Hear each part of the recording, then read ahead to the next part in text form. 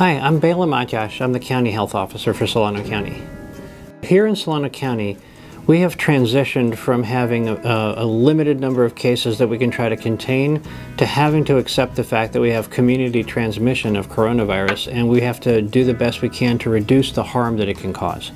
So we're focusing on several things simultaneously. One is to protect the critical infrastructures of our county. So our hospitals, our clinics, ambulance workforce, police and fire, these are critical workforces that have to be maintained, and so we're working on efforts with them to reduce the impact of this outbreak on their ability to function.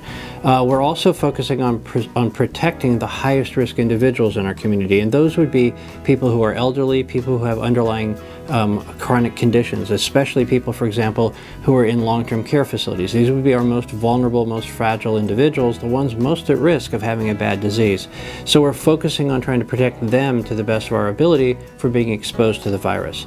And then thirdly, for the community as a whole, we're trying to help people understand that there are things we can all do to reduce our chances of being exposed to the coronavirus and reduce our chances of becoming sick with it. The good news is that we know that this is a disease spread through respiratory droplets. Well, respiratory droplets are the things that come out of our mouth, out of our nose, and it's obvious when you cough or sneeze that these things come out of your mouth, but what may not be so obvious is that most often the way we pass droplet diseases to other people is actually through our hands. Our hand may be what we cough into, or it may just be that we touch our mouth or our nose, and then we touch your hand and your hand comes to your mouth.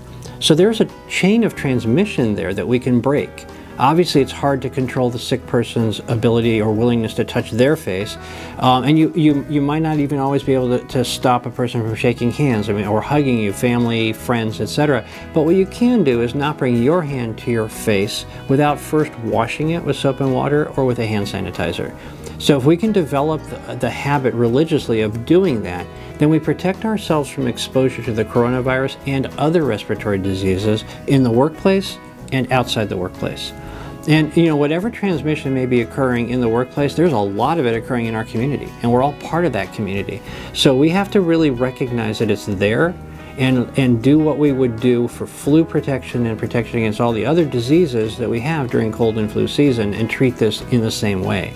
Obviously, in addition, here in the workforce, we've also made sure people have access to hand sanitizers and to wipes to keep our surfaces clean. But the truth is that the most common way this disease is spreading is through the hand, as a direct vehicle of taking the droplets to the next person. So if we pay attention to that, we can do a tremendous amount to reduce our risk and our family's risk of acquiring this disease.